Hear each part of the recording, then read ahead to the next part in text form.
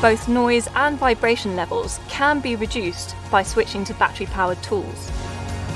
The testing is necessary to ensure that all operatives using vibrating equipment on a daily basis are kept safe in their jobs.